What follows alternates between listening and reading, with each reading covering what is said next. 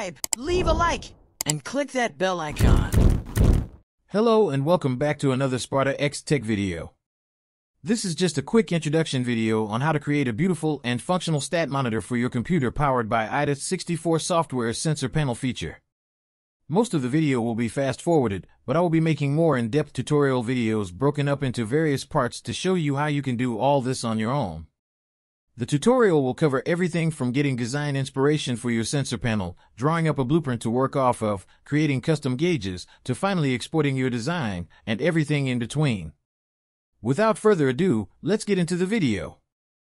Okay, so I accidentally started working on this and forgot to actually record the beginning portion. I will make sure to include everything for the segmented tutorial videos. This is just a quick time-lapse covering most, but not all, of the process.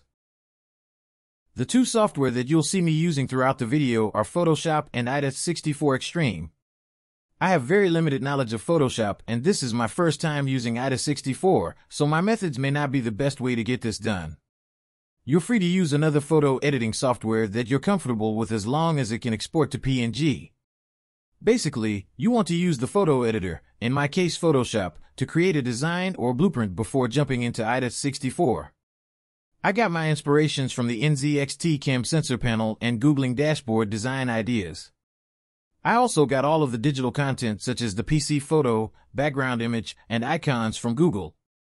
You can do the same, but make sure the content is not licensed and is free to use. The sensor panel I'm building in this video has a dimension of 1280 by 800 because the 8-inch screen that it is going to be displayed on has the same resolution. Of course, you can design your sensor panel for any dimension you wish, but the process and steps should be the same.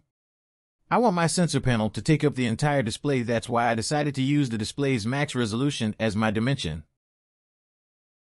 Alright guys, enjoy the time lapse. Feel free to leave questions in the comments section and I will do my best to respond to you.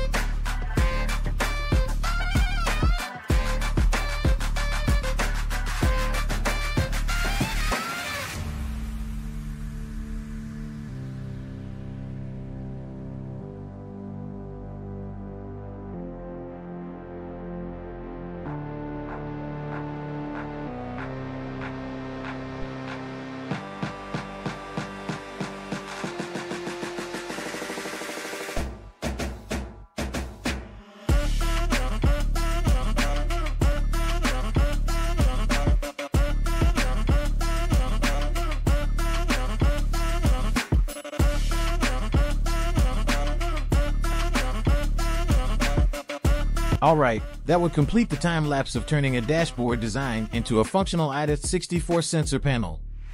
Please stay tuned for the segmented tutorial videos.